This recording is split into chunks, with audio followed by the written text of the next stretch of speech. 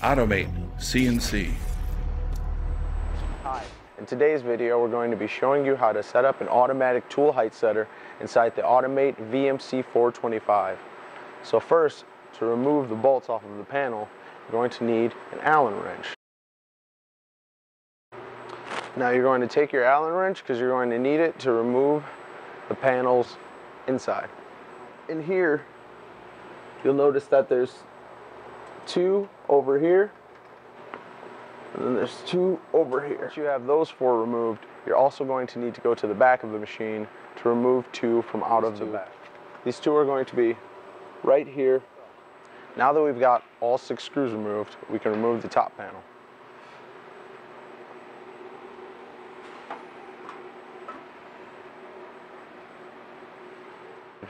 We need to remove one more panel at the very top of the machine.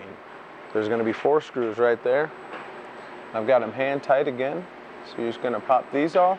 Now once you've done that, you can lift this panel, and that'll make it to where it's accessible for you to go all the way from the back of the machine all the way to the front. Now, we've already made sure to drill a hole in our machine so that we can lead our wires up there. Where you place the hole that you want to lead your wires through, purely based on you. But you're going to want to favor the right side of the machine because that's where all of the wires lead to go to the controller. To show you how to put the tool height setter inside of your machine. So right now with this one, I want it out of the way so I have as much table space as possible. So I'm going to put it in the upper right hand corner. Okay, so I've got it on there. I've got exactly where I want it. Just tighten it down right here. You want to get it as close to the edge of the table, that way you have more room for machining parts. So now I want to put my screw in there, line it up with my first one, use my Allen wrench to get it nice and tight, and there you go. Now I've got my placement for my tool height setter. So now I'm going to feed the wires through the top of the machine. Now if you notice right here, I've attached a small wire to extend our ground for when we get inside of the controller. So you'll see I came out of the top of the machine right here to guide it and into this panel. Make sure to leave a decent amount of leeway so that your wire isn't too tight, so that if the table moves, your wire doesn't get pulled in a drastic way.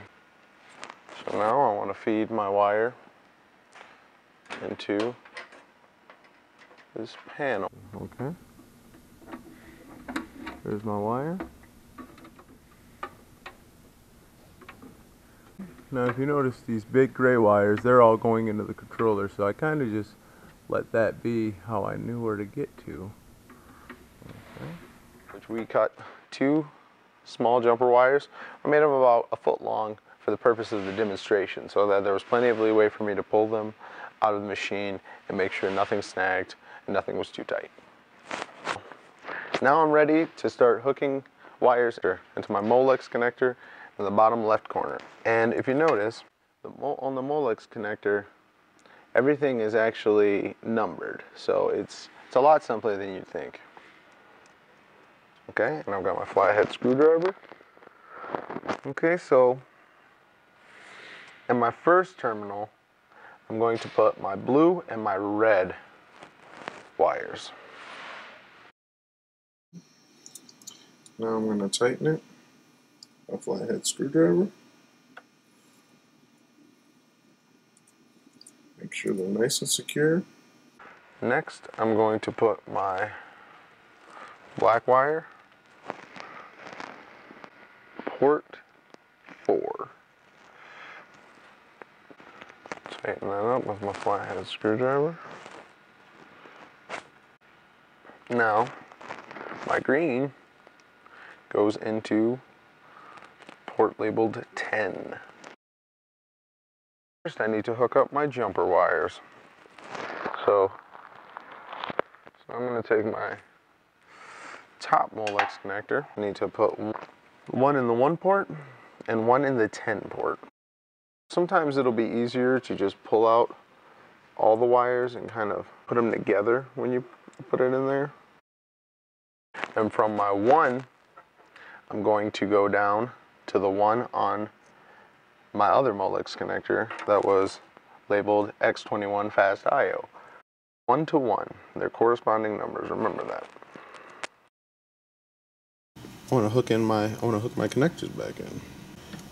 I'll hook in my top one because I know that that has wires already in it. So I want to make sure that those wires are all right.